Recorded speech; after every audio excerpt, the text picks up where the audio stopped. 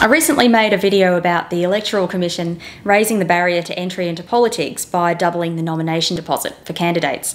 That was part of a suite of changes which also includes a stringent new checklist for candidates to make sure they're eligible under the Australian Constitution. And that includes section 44A, which requires candidates to be citizens of Australia only, so no dual citizens. The new paperwork's pretty intrusive. I'm answering questions about my grandparents and my current and former spouses and similar partners.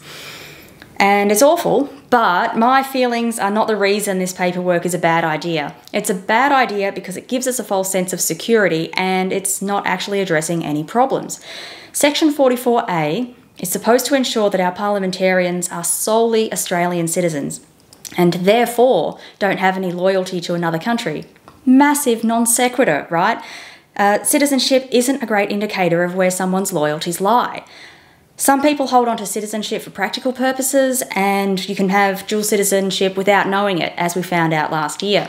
About a dozen parliamentarians resigned over it, and they were immediately re-endorsed by their parties as soon as they renounced their second citizenship, because our major parties know that it doesn't actually affect their ability to do their jobs. And if a candidate does want to act in the interests of another country, renouncing citizenship of that country isn't going to change their intentions.